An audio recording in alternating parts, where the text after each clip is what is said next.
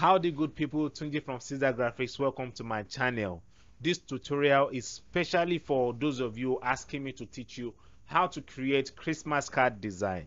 Now, the beautiful thing about this tutorial is the combination of using Photoshop and Illustrator to create a pleasing solution. Sit back, relax, and enjoy the tutorial.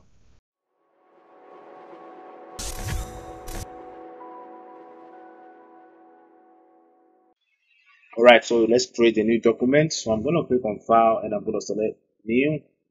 So I'm going to make this project 800 by 800. Then when we get to Photoshop, we'll use the right frame size for the project. So for now, I'm going to tag this C card. Alright, then I'm going to select the Create button. Alright, so the first thing we need to do is to draw a triangle shape. So I'm going to click and hold down on my rounded rectangle tool here, and I'm going to select the star tool.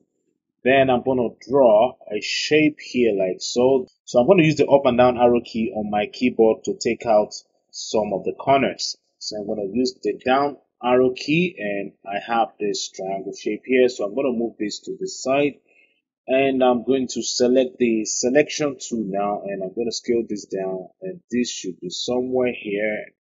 And I'll push it up and scale it down, and I'm going to make a copy of this. I'll drag and drop here, and this should be bigger like so, and I'm going to move this down a bit like so, and I'm going to make a new copy again. So I'm holding down shift and drag, then I'm going to hold down alt to duplicate the subject. Then I'm going to scale this big with shift and hold down, and I'm going to move this down here like so. All right, I'm going to select the object, and I'm going to select this utilize button here. Then I'm going to click on the unit button here. So if you can't find your Pathfinder panel, simply go to Windows and select Pathfinder here. So I'm going to click on the button now. I'm going to select the direct selection tool, and I'm going to call the corners. All right, so I'm going to click on this and drag this down like so, and we have this. I'm going to select the rounded rectangle tool and just draw a shape here like so. All right, and I'll make sure this is centralized. All right, so I'm going to shift select the Christmas tree, and I'm going to centralize this, and I'm going to make this go up a bit, and let us zoom in. Just big like so. Now this is good. Centralize it again. This here. All right, so then I'm going to unite it again by clicking on the button, and then we have this. So then I'm going to select the pen tool, and I'm going to click outside here like so, and I'll create a curve here like so. All right, I'll hit the escape key to break the connection between the path and the pen tool, and I'm going to use the direct selection tool to just fine tune this. So I'm going to move this out here like so, and I'm going to turn off fill. All right, and I'm going to move this here like so, making a copy of this. So I'm going to right click and select transform and select reflect, and I'm going to make sure that I'm on the vertical option here, and let's see the preview, and we have this. So I'm going to select copy, all right, to make a duplicate of the shape, and this should be, oops, this should be here. Push this down a bit. So I'm going to move this down like so. This should go here. This should go up. Hold down. So I'm holding on Alt as I make a copy of this, and I'm going to do the same thing here by moving. Move this off, right? So I'm going to put this in a new layer. So I'll create a new layer and just drag this. So I'll drag it here, and I'll move this below the layer of my parts here. So I'm going to the tree layer, and I'm going to select all the parts that I just drew, and I'll add stroke to them like so. This here, so this should be here push this up here like so. Use the add anchor point for this. So I'm going to click here to add anchor point, and I'm going to click on this and hit the delete key like so. And I'm going to do the same thing to this side. Select it, selection to select the layers again, and I'm going to go to no, let's just reduce this. I think that 13 is too much, and I'll go to objects and I'm going to select expand and select the OK button. And now I'm going to take away the padlock from the 3 layer, and I'm going to select all the objects. So I'm going to click and hold down the shape builder tool, and I'm going to select the light paint bucket tool here. So what I'm going to do now is I'm going to use the left and right key on my keyboard to switch the colors before applying it to the object. So I'm going to start with red here. So I'm going to click here to make this red. And for this side, I'm going to use yellow for now. And for this side, I'm going to use green. And for this side, I'll use blue.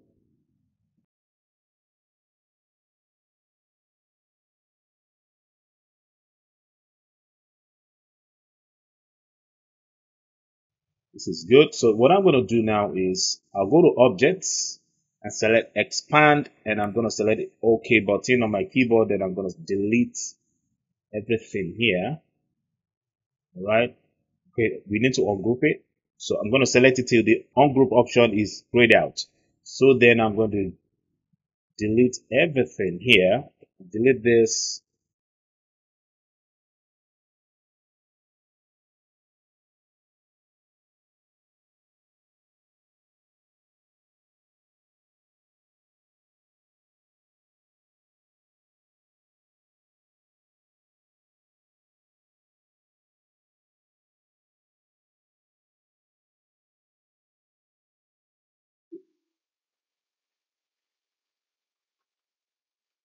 All right.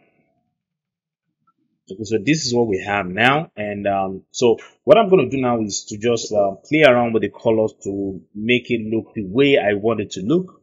So I'm going to start with this, and I'm going to use yellow here. All right. And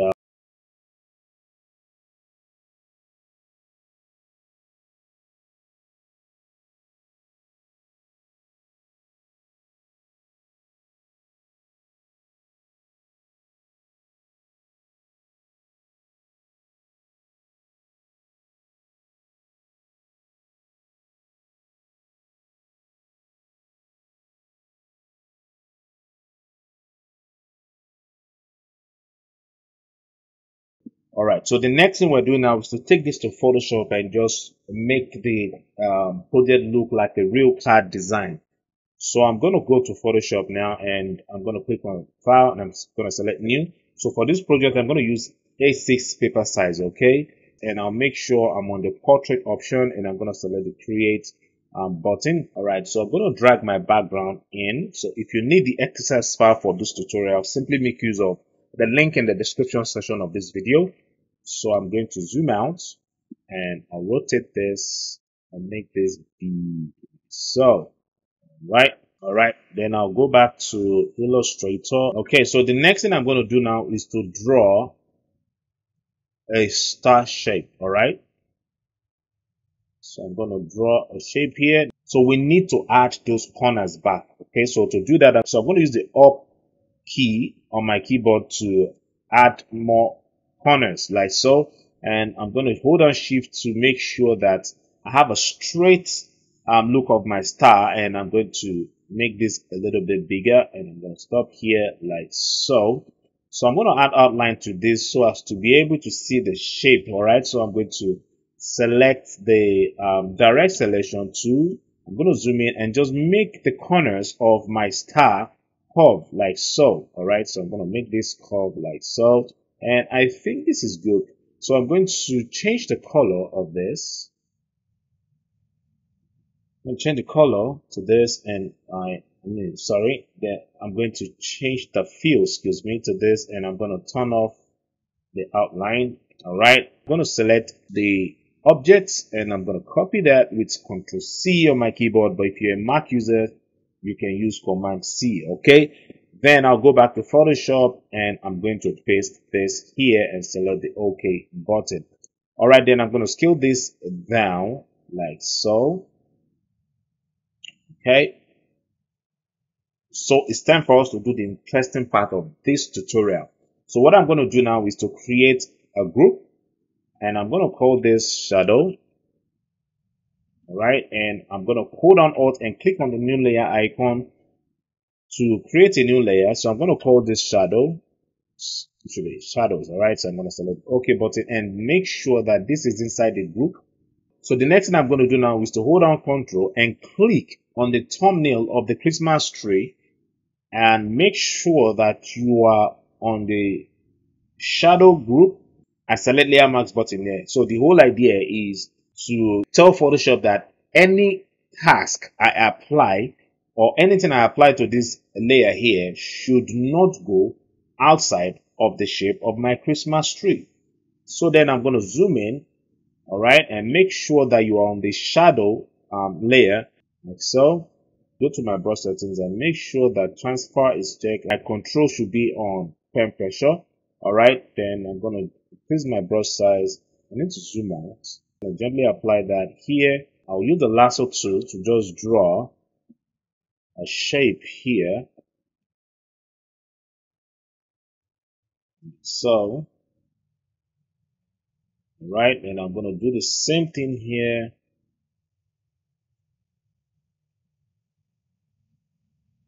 Now, when you're doing this, make sure you hold down Shift, okay? Because if you don't, Photoshop will deselect the first marquee that you created and then, create the new one for you. So, create a new layer. Now, I'll call this shadow again. And this time, I'm going to hold down Alt and Backspace and hit Ctrl D or Command D on my keyboard to deselect the marquee. And I'm going to reduce the opacity of this like so, all right? I'm going to gently apply that here. So take it out from here. So I'm using the razor tool to take it out from here, and so. All right. So for this side, let's select the brush tool again and just gently apply that here. So.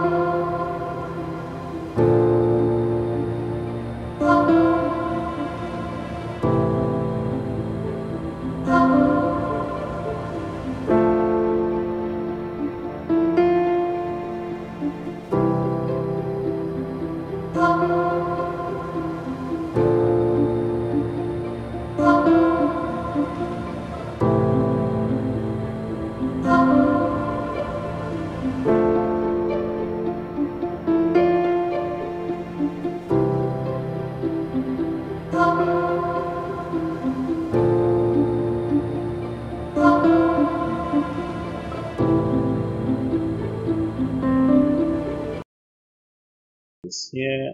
So I think this is okay for me.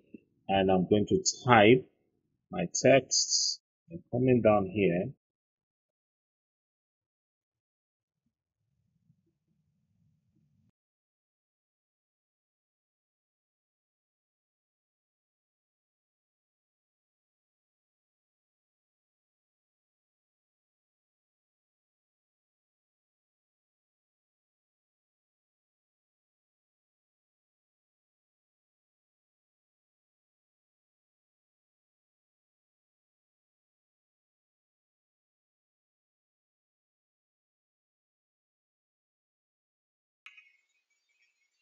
So I use the free transform to scale this big and push down this here.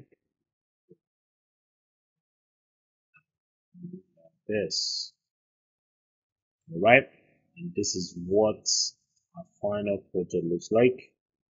So this should be here. I'm glad you made it to the end of this tutorial. If you are able to achieve any project with the help of this tutorial, simply post it on your Instagram page and remember to tag me. My Instagram handle is at Ceasar Graphix. And if you have not subscribed, remember to hit the subscribe button and remember to click the post notification bell so you get notified when I post my tutorials. Share, like, and comment on this video. I'll see you again in the next one. Peace.